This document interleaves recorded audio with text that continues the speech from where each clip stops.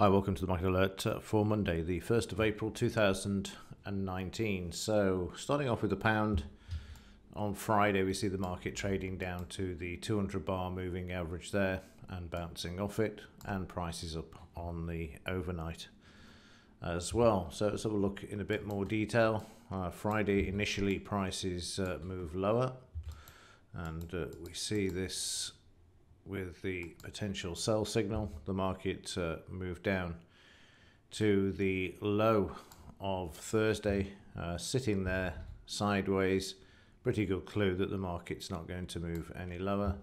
We then had a buy signal, a reversal, and we see prices then shoot higher, and then the opportunity to take profits as the market hits the 200 bar moving average, plus from here to here will be a 76% retracement as well. So again, that pattern playing out, and you can see there. So if you miss the profits on the top, you can pick them off as you get a bit of a bounce. If not, if you'd have trailed, then 50% as the market made its lower highs, then you'll see the profit taking area there of the DP. So it's all fairly repeatable in what the market does, as you've seen in the alerts time and time again. Now, just before, actually we'll look at the news now, and it's only US news today. We've got retail sales, core retail, and ISM manufacturing PMI. And again, they're not really going to make a fat lot of difference to the market. Just be aware that those are out in pre-market, which was bringing me to the other point, and that is primary trade timers. We've moved the clocks forward an hour now, so we need to adjust the software to account for this. So we'll move back to 6:35 and 14:30. Left click on apply, and then make sure you save. And I didn't do this at the outset because I thought it may alter the signals, which it didn't, thankfully. But that's what you need to do there before moving on. And then in the Dow for Friday, again, we'll have a look at the price action before we adjust the times. And if we start off with the daily chart, you will see that we broke above the 20 bar moving average and continued higher. We went through the 76% retracement also on Friday, and then overnight we've seen a boost and prices above the 26,000 level there at the moment. This is of no surprise whatsoever. As I've said many times before, they're going to keep this going as long as they can. You will get pullbacks, as we saw from December through to January of this year, but then they'll bring it back in any way, shape or form that they can. So intraday Friday, the market trading down towards the 200 bar moving average, puts in a buy signal. The market moved higher, but then it came and retested. And this is nice here because you see this selling and then the reversal above the 200 bar moving average. You get the retracement, and then you get the market just weaving its way up until the close on Friday. The market moving up over 100 points there. And on the overnight, I'll just drag this across, you'll see that we have a gapped up bar. Prices have gapped up and they've continued to move up. We're already at the R2 level for the Dow, and you can see a bit of a pullback going on there. So watch the pre-market session on this. It will certainly be interesting to see.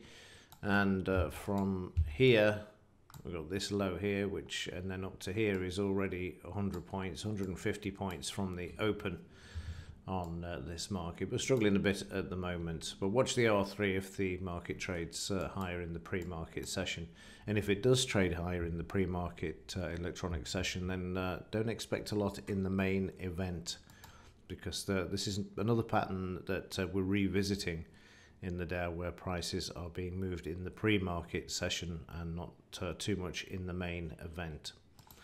And then finally, in Bitcoin, the only thing to report here is that we do have a uptrend in this market. We have got resistance across here, which you can see, but we have what's known as an ascending triangle formation here in traditional technical analysis. And 9 times out of 10, the market will actually break to the upside. And as prices come back, they will use this resistance level as a support. So certainly, even though there is a sideways pattern here, which you can see if I just change the tools here, you can see there's a sideways move, but contained within this we have got this ascending triangle formation, which is a bullish indication for this market. So let's see how this unfolds when we break through these resistance levels here, and let's just add them onto the chart as well, just so that we have a figure to keep in mind whilst watching the markets there. And there you go, 4,174 is the price that you are looking for there. Just one other thing, let me just go back to the Dow. Make sure that you change the primary times to 1435 and 2000. Click apply, file, save, and now we'll be in sync with the times, the time change from the weekend there. Okay, that will do it for this one. If there is anything else to report, I will let you know. But otherwise, let's see what shenanigans go on this week with regards to Brexit.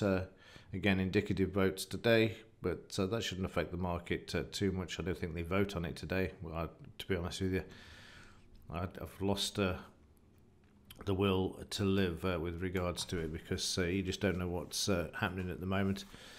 So, yeah, just keep that in mind, though. There could be some votes today with regards to Brexit. But the Dow pre-market session, watch out for the market moving higher.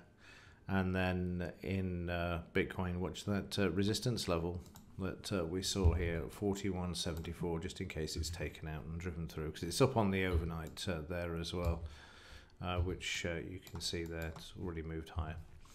Okay, that will do it for this one. Thanks for watching. See you in the next one.